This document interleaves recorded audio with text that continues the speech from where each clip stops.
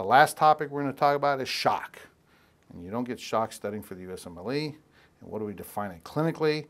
Shock is characterized by vascular collapse and widespread hypoperfusion of cells and tissues in the body. And because of this reduced blood flow volume or the cardiac output or vascular tone, where you decrease perfusion because you need to maintain a perfusion state that's dependent upon the blood pressure. And the easy way to remember this, and this is where you can bring your physiology, think of the formula for blood pressure equals what? Cardiac output, which equals what?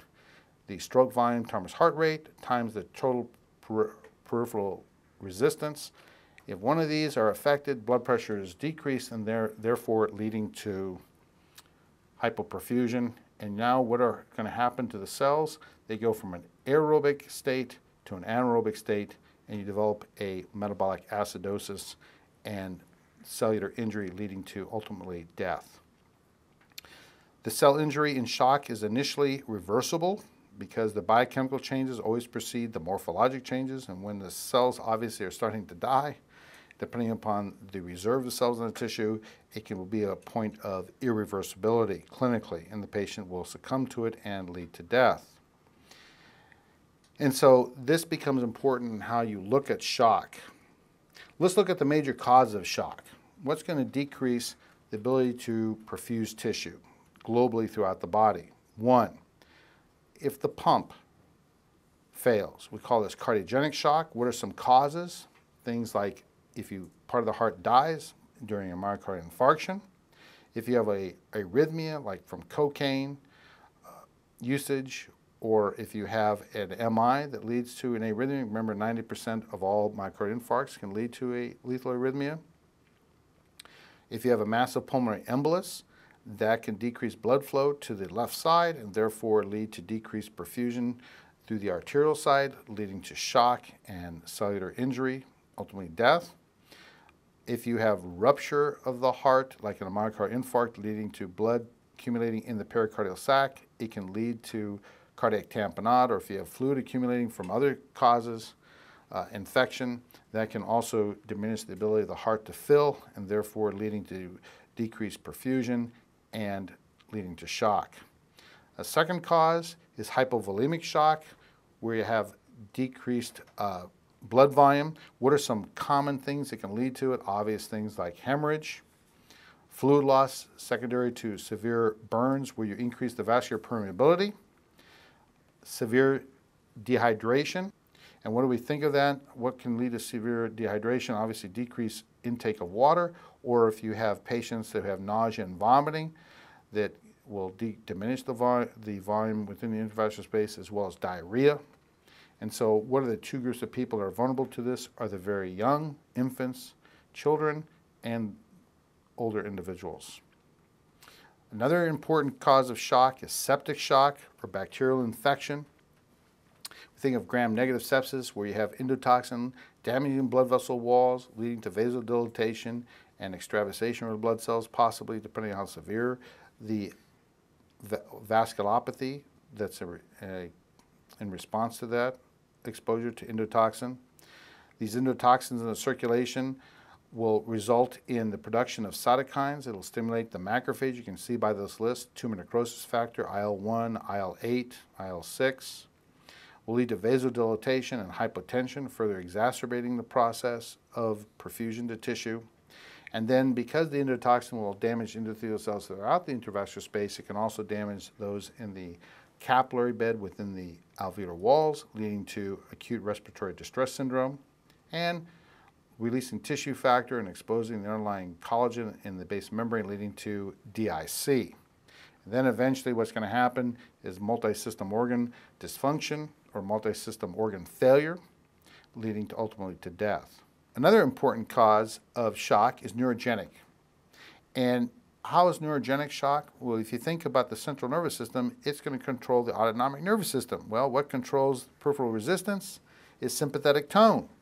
So if you have loss of sympathetic tone, you're now going to lead to the decreased total peripheral resistance. So people have spinal cord injuries or under general anesthesia. What happens to your blood pressure when you're under general anesthesia is decreased total peripheral resistance is decreased, and therefore you have hyperperfusion. Another important cause is a hypersensory reaction type 1 is anaphylactic shock, where you get generalized vasodilatation because of the massive release of histamine and other vasodilators from mast cells exposed to an allergen that triggers this release. So the stages of shock. There's stage 1, obviously. This is going to be the body's response to the decreased perfusion. What would you expect to see? Increased sympathetic tone, the release of catecholamine, stress from the adrenal glands that will cause vasoconstriction, trying to increase blood pressure and maintain perfusion to vital tissues in the body. You're going to activate, as you well know from physiology, the renin-angiotensin system as well as the mineralocorticoid to retain sodium and increase the vascular volume to maintain perfusion. The second stage, despite these reflexive mechanisms to maintain perfusion, you'll lead to a situation where they're not enough and you have decompensation. And this decompensation is going to lead to decreased perfusion, and now you're going to go from an aerobic state to an anaerobic state, and you know from biochemistry that glycolysis is not a very good way or efficient way of producing enough ATP to meet the metabolic needs of tissues, especially like neurons, cardiac, tubular cells in the kidney. Then at this point, it's still reversible because you've only had biochemical changes, and again, as I mentioned, you're going to go to a metabolic acidosis, electrolyte imbalances because the kidney is going to start to be injured because you're developing acute tubular necrosis. If this persists, we're going to have to worry about the problem of stage 3 or ultimately cell death and organ failure within those cells that make up the tissues.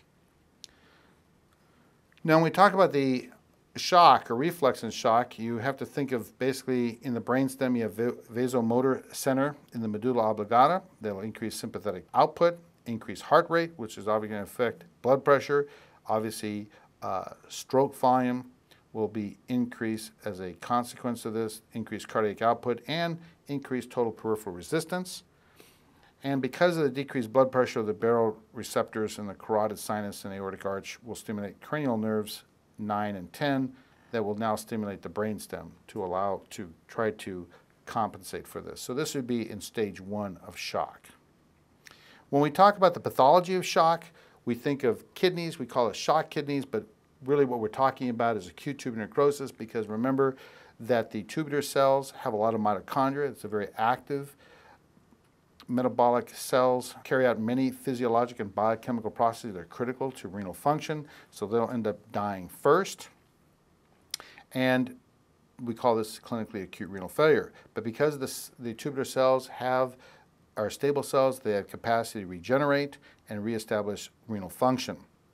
And obviously, when you have ATN, you'll see this later when you talk about ATN in the kidney, you're going to have decreased urinary output, because what happens is the tubular cells die, they will occlude the tubular lumen and prevent outflow. And then you get obviously tubular function like electrolytes will not be able to be maintained gradients, and you get imbalances occurring. In the lung, you cause damage to the endothelial cells within the capillary lumen of the alveolar walls, leading to shock lung or diffuse alveolar damage or ARDS, acute respiratory distress syndrome. The intestines, as I mentioned before, the mucosa is vulnerable. It's the last place to get oxygen. So if you have shock, no perfusion, you're going to get mucosal damage, and you get what is called superficial mucosal ischemic necrosis. And remember, in the colon, it can be one of the mechanisms that leads to pseudomembranous colitis as ischemia. Often you're taught that pseudomembranous colitis is due to Clostridium difficile, which is another cause of pseudomembranous colitis, and it's because of change in the normal flora because of antibiotic usage. But another cause of pseudomembranous colitis is ischemic.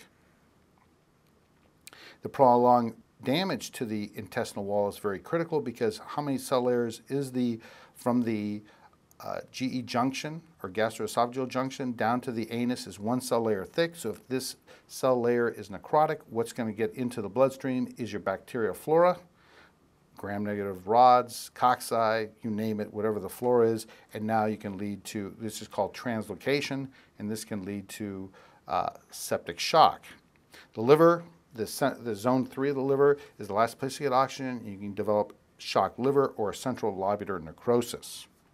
Then, in the case of Waterhouse-Friderichsen syndrome, remember that's due to meningococcal septicemia, where due to meningitis or basically septicemia where the Neisseria meningitidis organism gets into the bloodstream, and it can lead to bilateral acute hemorrhagic infarction of the adrenal glands, further decreasing the ability to make important hormones like cortisol that's important for maintaining blood pressure, for example, and leading to further decreased perfusion.